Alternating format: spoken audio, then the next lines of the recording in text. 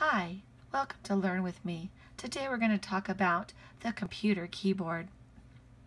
So, when we're looking at the letters on the computer keyboard, you may notice that the F and the J have a special little bump. That's called the home key, and it helps you to put your fingers on the home row. Because from the home row, we can easily type by moving up or down with our fingers all the letters of the alphabet. This is the home row. Now you'll see that my thumbs are very close to this large key here.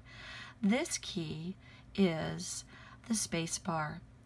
And we're to press the space bar with our thumbs when we want to make a new space. Now, when we're done typing or we want to move to a new row or input information, this is the key. On some computers, it's called return. On some, it's called enter. But it always is kind of like the tapping you might do on your phone. It inputs the information, finishes, moves to the next row, or completes the task.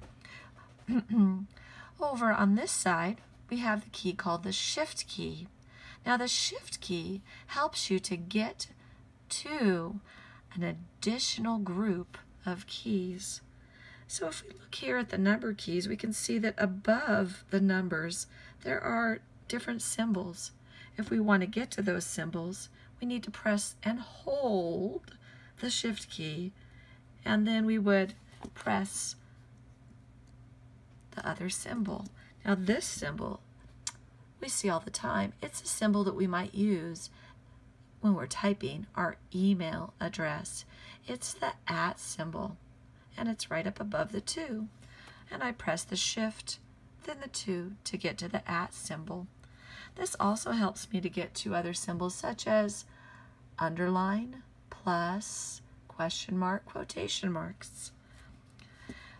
So, I hope you've learned a few more things about the keyboard.